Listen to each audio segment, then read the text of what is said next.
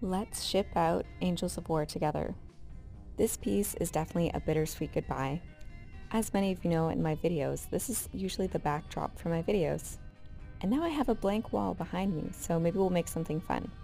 Anyways, I wanted to make sure that this piece got a very good loving before it went off. This is a vintage frame and it had vintage staples, so I took them all out and added brand new ones.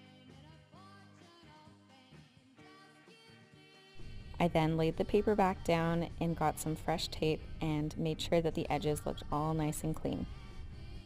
This will ensure it lasts another 100 years, hopefully. This piece is also going really far, all the way to Australia, and this is the biggest piece that I've ever shipped for that long. So I got these crazy big corners. They're meant for TVs, but I was like, this is perfect, and wrapped it in so many layers of thick bubble wrap. The front is glass, so I'm really hoping it doesn't break. After about 4 layers, I felt pretty confident, so we put it in the box and